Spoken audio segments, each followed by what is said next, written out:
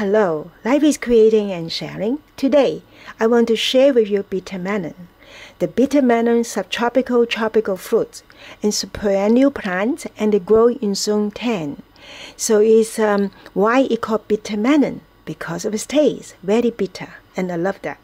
So normally, when it is not very old, the seeds are whitish, and then you can using a spoon take all the seed out, and they will be fine.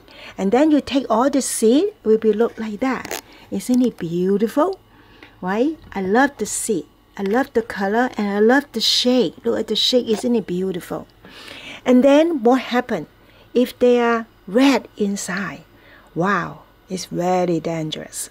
So poisonous. It causes coma. So I had to use gloves to scrape all the wet stuff.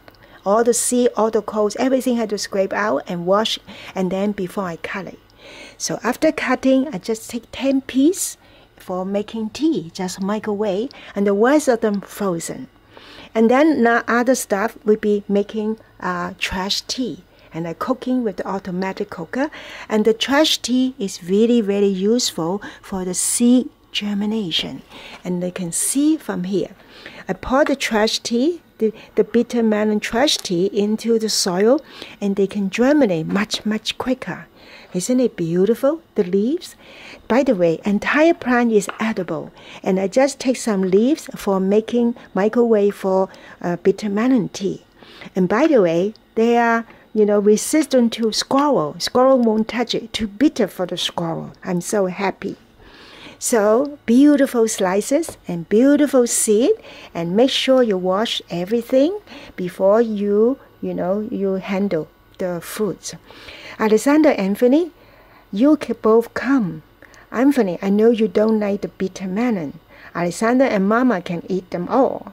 But I want you to know about this so that one day, you see this, won't be afraid. Do you know why bitter melon is like magical fruit? Because it has antiviral, antibacterial, anti-fungus, anti-tumor, antioxidant, and even have implication for diabetes, and even cause weight loss and lower the blood pressure. Wow, so magical. So Life is Creating and Sharing, and I hope you enjoy. Bye-bye.